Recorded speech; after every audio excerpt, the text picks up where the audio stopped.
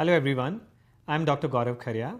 I work as a clinical lead at Center for Bone Marrow Transplant and Cellular Therapy and also as a senior consultant Pediatric Haemato Oncology and Immunology at Indraprastha Apollo Hospital, New Delhi.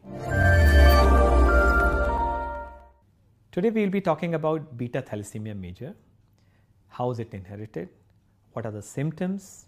What are the treatment options? And how a child affected with beta thalassemia major can live a healthy, normal life.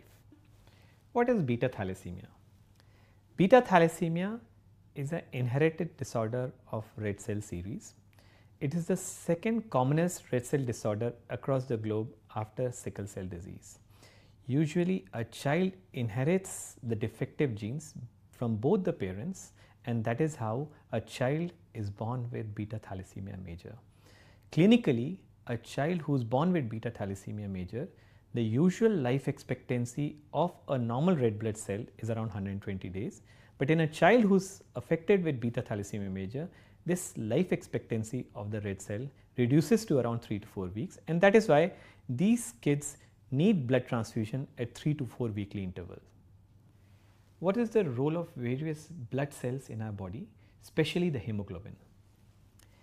Now, as we all know, the blood has various cell components. It has red cells, it has white cells, and it has platelets. All these three cell lines broadly have some important role to play in our body.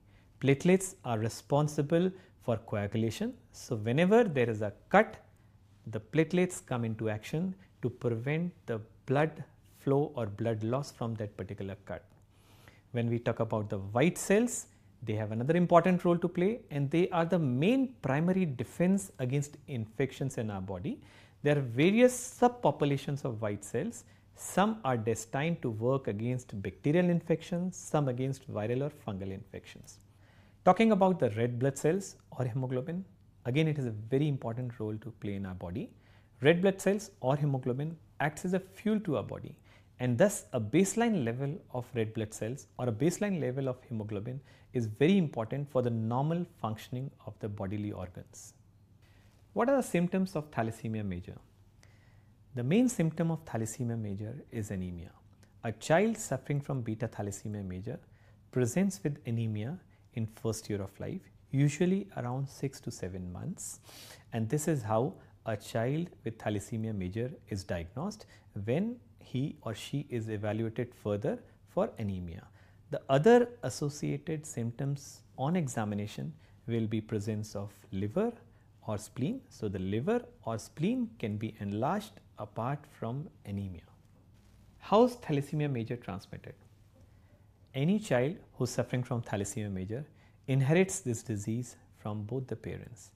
So both the parents are carriers for thalassemia, and subsequently if they transfer the defective gene in the child is born with beta thalassemia major. What are the treatment options for beta thalassemia major? Any child who is affected with beta thalassemia major or suffering from beta thalassemia major can broadly be divided, his treatment options can broadly be divided into care versus cure.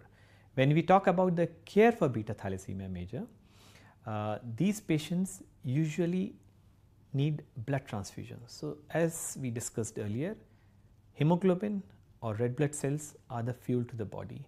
So we need to maintain a baseline hemoglobin for all the patients for normal bodily functions. So these kids affected with beta thalassemia major need to be on regular blood transfusion from time to time. The frequency of transfusion might vary. In the initial years of life when the baby is small, the transfusion frequency can be anywhere between 3 weeks, 4 weeks or 6 weeks. But as the child grows, the frequency of transfusion increases and also the requirement of the blood increases. So blood is the most important treatment for patients suffering from beta thalassemia major. Apart from this, these patients need to be on other supportive medications. They need to be on regular folic acid. When the transfusion exceeds a certain limit, usually around 10 to 15 transfusions, these patients need to be started on chelation. Now chelation is a treatment to remove excess iron from the body. With each unit of blood, each ml of blood going into the body, there goes some excess amount of iron. And to remove this iron from the body, we need medicines which are usually called as chelators or chelation medication. So after 10 to 15 transfusion, or when the ferritin goes beyond, iron level goes beyond 500, these kids need to be started on chelation. This is again a very important part of management of thalassemia major. Apart from these two broad treatment options, blood transfusion and chelation, these kids need to be on medications from time to time so that their other body organs are not affected because of thalassemia major. When we talk about the cure for thalassemia major, awaiting gene therapy or genome editing, the only possible cure for thalassemia major at this point of time is by offering a bone marrow transplant. Bone marrow transplant for thalassemia major has come a long way. Initially, the outcomes of bone marrow transplant with thalassemia major were not that great, especially in elder patients or patients with class 2 or class 3 thalassemia.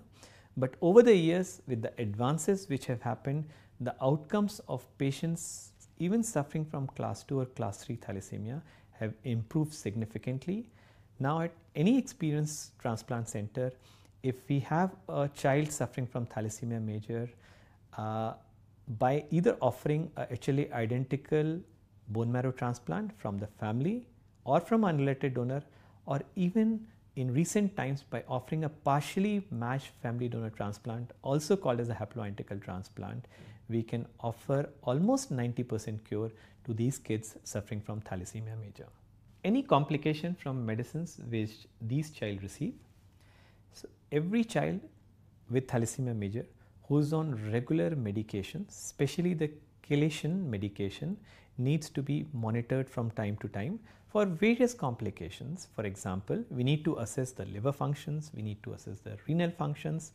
There are some specific manifestations of each of these chelators, some specific side effects such as bone and joint pains or suppression of the bone marrow. So these patients need to be monitored from time to time to look for all these complications of the ongoing medications.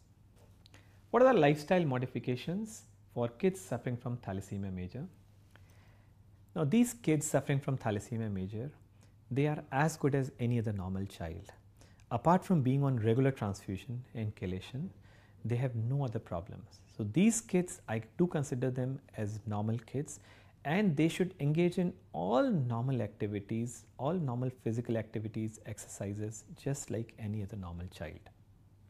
So today we discussed about thalassemia major, how is it inherited, how is it manifested, what are the common symptoms, presenting symptoms with thalassemia major, what are the treatment options with respect to the care, with respect to the cure, and finally, what are the lifestyle modifications which are required in these patients suffering from thalassemia major.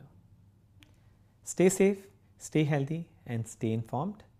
In case you have any child suffering from thalassemia major in your circle, please take that child to a pediatric hemato-oncologist and a transplant physician so that this child can be offered proper care and also a cure in the form of bone marrow transplant in case there is a suitable donor available. Thank you.